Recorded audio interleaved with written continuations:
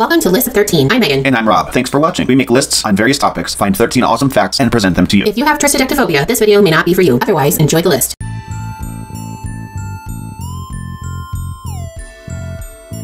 Sheryl Suzanne Crow is an American musician, actress, singer, and songwriter. Her music incorporates elements of rock, pop, country, folk, and blues. She has amazing musical ability, and today we bring you 13 facts about Sheryl Crow you probably didn't know. Number 1. Sheryl donated her 1959 Mercedes-Benz 190 SL to raise money for Joplin, Missouri, which was hit with a devastating F5 tornado. Well, that's a really cool thing. I remember when the Joplin tornado happened, and I also remember reading about that beautiful car that was going to be auctioned off to benefit Joplin. And it was a really, really pretty car. Cream color, if I remember correctly. Number 2. Sheryl has been friends with Jennifer Aniston and Courtney Cox for many years. Those seem like some pretty cool friends to have. Number 3. During her long career, Sheryl has released 11 studio albums, 5 compilations, 3 live albums, and contributed to several film soundtracks. Quite a busy schedule, it sounds like. Number 4. She sang in jingles for McDonald's commercials. That's fun. I wonder if she did any of the I'm Lovin' It campaign. Do-do-do-do-do. Right, that one. Number 5.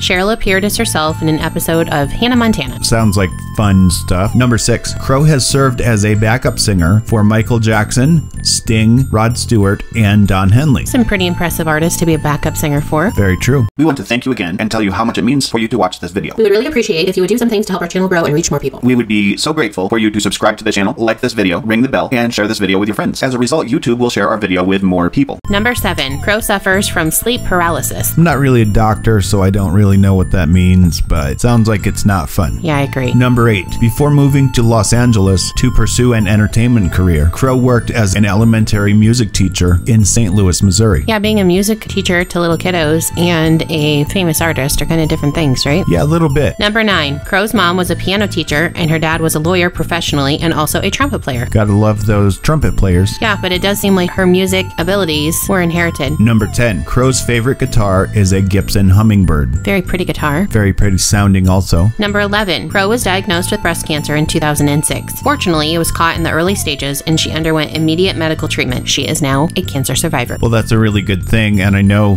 that if breast cancer is caught later rather than earlier, it is often a very deadly disease. So remember that, ladies. Make sure it's caught earlier. Number 12. In 1984, Sheryl graduated from the University of Missouri with a BS Ed in music education. Way to go, Sheryl Crow. Guess now we know why she was a music teacher. We also might be giving away at least the generalized age of Sheryl Crow for those who don't know, because if she graduated college in 1984, she is a middle-aged chicken. And number 13, Bottle Rock Music Festival in Napa Valley, California will happen this year between May 26th and 28th. Along with many other artists, Crow is scheduled to play this year. So after all these years, she is still rocking. Yeah. We hope you enjoyed this list of things about Sheryl Crow that you probably didn't know. Tell us what your favorite is, or maybe what your favorite Sheryl Crow album or song is.